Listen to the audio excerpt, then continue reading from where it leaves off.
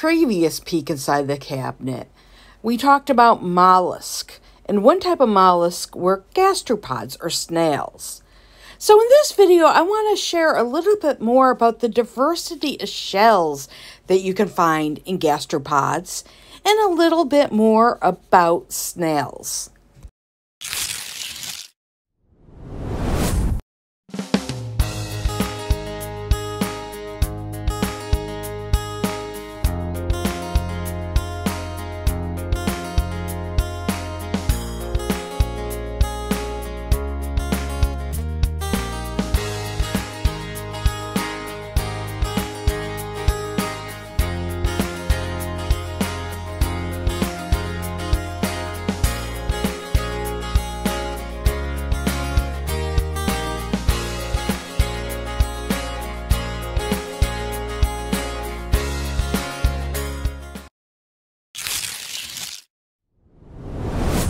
One thing many snails have in common are their shells have spiral shapes.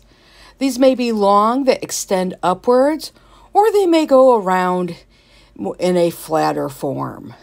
You can even see these spirals in these fossilized gastropods from long ago. Not all shells that have a spiral are snails, though. For example, this fossil ammonite, while a mollusk, was more closely related to the cephalopods.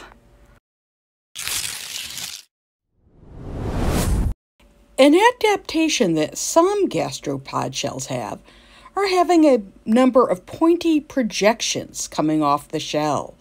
This adds a layer of protection for these animals beyond just their hard shells, because a predator is not going to want to chew on sharp, spiky bits.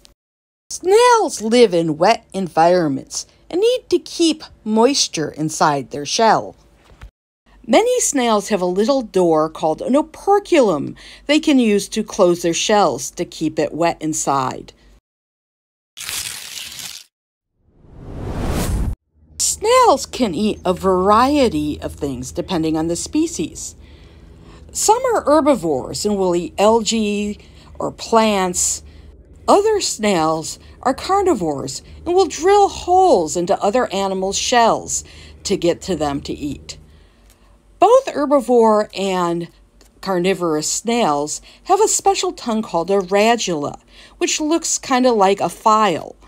They can use this to scrape up bits of plants, or in the case of the carnivorous snails, drill a hole into shells to get to the animal inside. Slugs are related to snails, but lack the external shell. What they have left for their shell is a little part on top of them called the mantle. Here we see a banana slug grazing in the redwood forest, and we can see its eye stalks. When it senses danger, it can withdraw those eye stalks inside to protect them, like we see here. Banana slugs move on a trail of slime and help decompose things on the forest floor. Join us for next month's A Peek Inside the Cabinet, where we explore amber. Happy science exploring! I'd like to thank everyone for watching, and if you enjoyed this video, hit like and subscribe, and I'll see you next time.